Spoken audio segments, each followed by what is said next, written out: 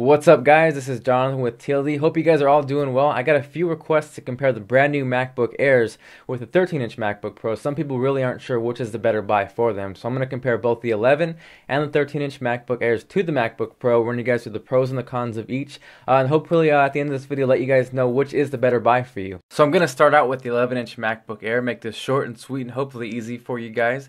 If you're a college student or if you're a business person that travels a lot and you don't perform intensive tasks, this is the best bet for you guys. Now I say this because of the 11-inch form factor. For students, it's small, it's lightweight, you can throw it in your backpack. And for the business person, because of the 11-inch size, you actually don't have to take it out of your bag during security checks. Now since you won't be performing heavy tasks, the 2 gigs of RAM will suit you just fine. It's actually going to feel really fast because of the solid state memory. You get a nice high-res display. The NVIDIA GeForce 320 will actually allow you to play some games if you want to download them from Steam or anything like that. Now if you want a more detailed look on the 11-inch MacBook Air, make sure to check out my full review. You guys can click that link here. Now jumping right into the 13-inch models, I try to configure these as close as possible to make this fair. So we'll start with the MacBook Air. For about $1,400 you get an Intel 1.86 GHz Core 2 Duo, 4 gigs of RAM. Now for the hard drive, there's actually no hard drive in the MacBook Air. It's actually 128 gigs of solid state storage that's actually built onto the motherboard, so you can get really quick access times and fast performance. We also get an NVIDIA GeForce 320M as well as a 1440 by 900 high-res display, which is actually the same as the base configuration for the 15-inch model. Now moving over to the MacBook Pro, for about $200 less at $1,199, we get a faster clock at 2.4 GHz compared to the 1.86. The same amount of memory, 4 gigs. Now the hard drive, you get double the space, but it's going to be a lot slower because this is a hard disk drive with moving parts, so the performance is going to be nowhere near as good as the solid-state storage. We get the same video card, and then we also get a lower resolution display.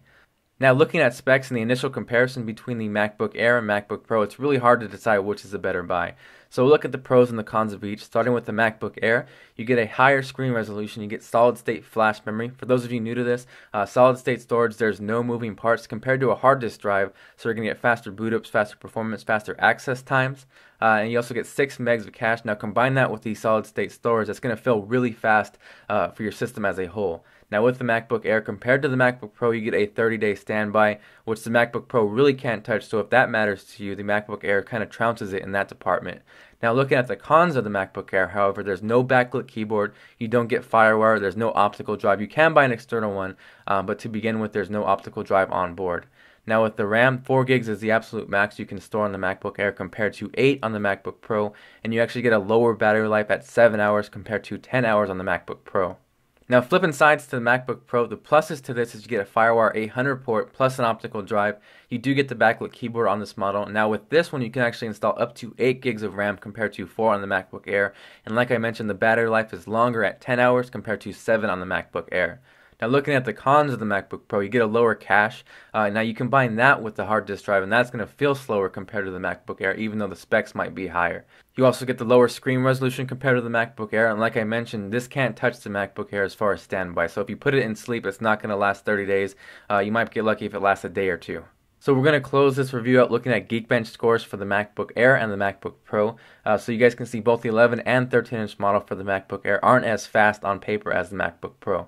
Now for rendering and heavier tasks, this is where the MacBook Pro is going to come in handy. So if you're doing some video editing, maybe do some Photoshop work or music production, you just want to get into Mac, you need the FireWire port, this is a better buy for you.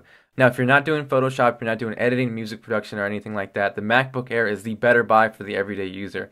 Even though the Geekbench score is lower, the overall feel will feel faster because of the solid state memory and the higher cache.